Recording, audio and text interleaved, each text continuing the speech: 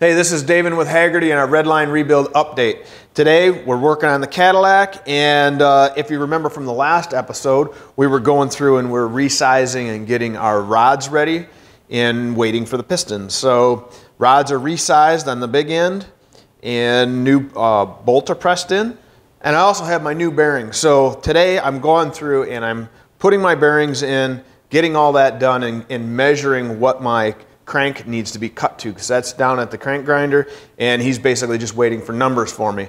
So I thought it made sense to kind of go through in a little more detail than maybe we normally do in how we get to those numbers as far as clearance is concerned for the oil and all that side of things. And then most importantly, at the end of the day here, we're going to get over to Thirlby's because our pistons are in, so we're going to get them stuck onto the rods and also get that block board so then we can keep moving on with the process. What I'm doing is I'm going to pre-assemble the rods with the bearing halves in them.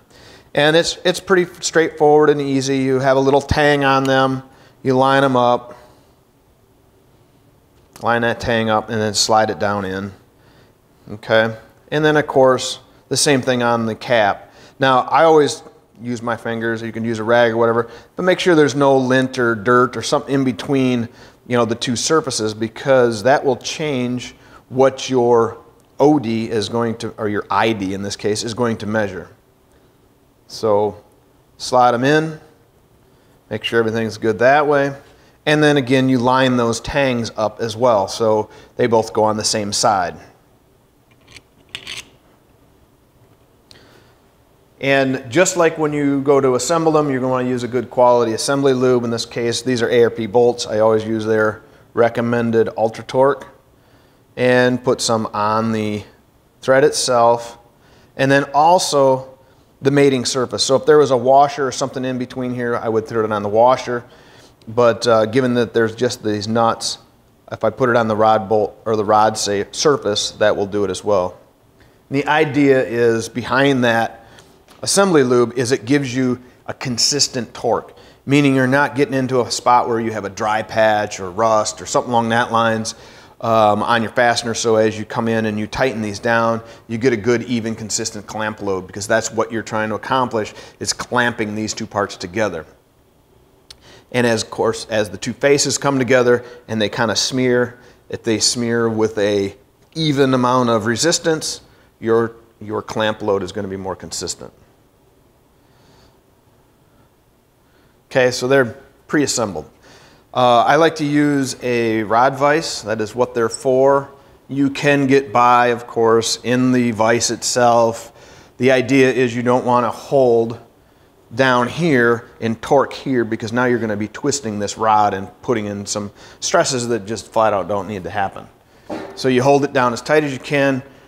Down, I should say, you hold it as close to the nuts as you can, but you do need to have it on the rod side, not the cap side, because remember, you're pulling the cap to the rod, and you wouldn't want to have it in the vise and then binding up. Now these rods get, rod bolts get torqued to 55 foot-pounds per ARP spec, and what I'm going to do by a little bit by feel is I'm just going to work them down evenly, because you don't want to just torque one side all the way and then torque the other side, because it will tend to cock things around. If they're a pinned piece, then of course you put a bind on that pin.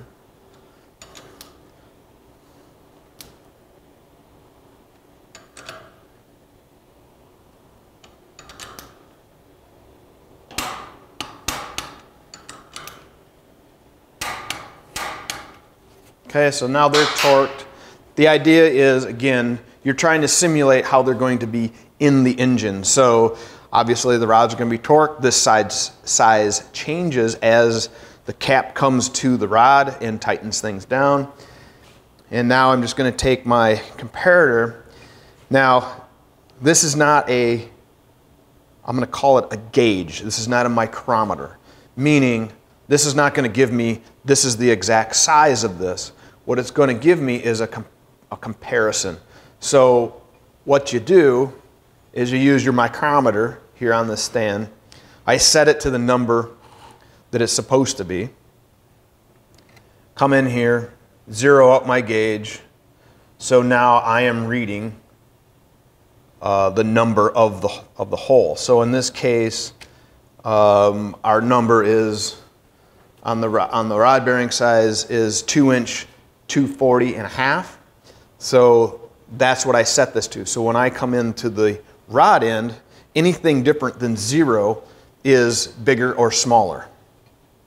As I come in here, if my gauge bottoms out or peaks at 0, which it is, that tells me that my rod size is what I set it to over here. So again, in our case here, it's the 2-inch. It's 2.2405. Yes, I went out to the half a thou measurement to be as accurate as possible. Now what I'm going to do is, with that number, I went through and obviously did the other 7 already, but so with that number, they are all consistent. They're exactly what I know exactly what they are now. Now I can take that number, subtract off the amount of oil clearance I want, and then tell the crank grinder that I want that journal size to be whatever that number is. So it's pretty simple and straightforward. Just going to take this number and subtract, in this case, 2 thousandths based on the size. So I got a lot of scribble marks here in the back. At the end of the day, I am going to tell him that I want my rod journals cut to 2-inch 238 thousandths. Okay, so simply put, this diameter is 2-inch 240, and I want 2 thousandths clearance for oil. So I'm going to have the crank journal ground to 2-inch 238, 2 thousandths smaller than what the hole is on the big end of the rods. So it's pretty straightforward, but it can get confusing. Just take your time and walk through. Quite honestly, the biggest mistake I always make is, well, which side of the 0 I'm looking at, and I get the number bigger, I get it small. I check it constantly and refresh my head to make sure I'm thinking in the right direction. Helps you avoid some mistakes. So right now, I'm going to get these rods boxed up, take them over to Thirlby's. We're going to hang the pistons, and then Mikey's going to bore the block, hone it, deck that surface, and then I'm going to get the block back over here. I can measure and I can deburr the outside of the block, and then the block will be ready for paint. But I got to get moving. There we go. We're at Thirlby's. Mikey's got the block decked.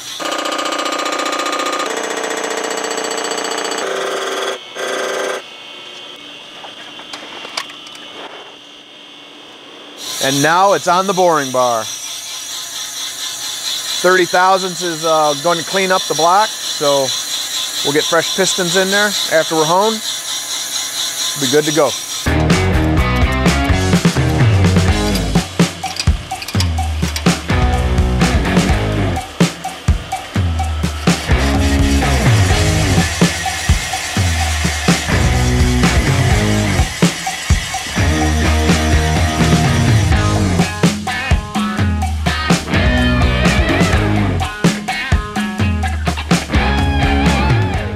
All right, so I had Mike go ahead and just assemble the rods and pistons.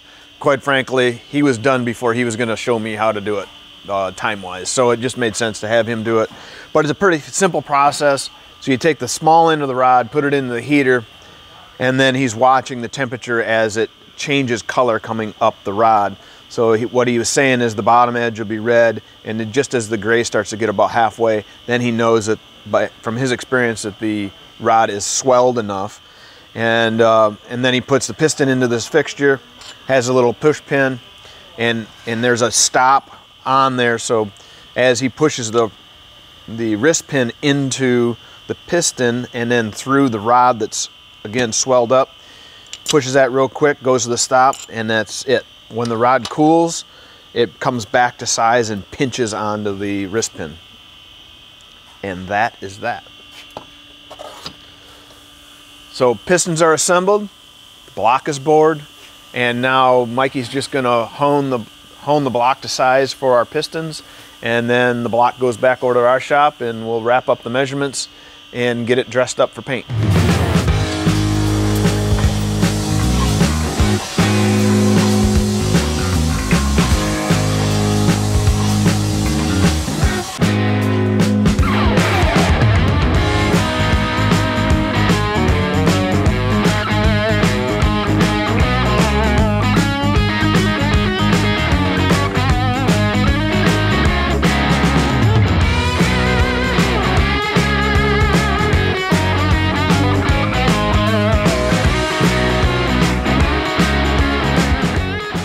So that's it for this time.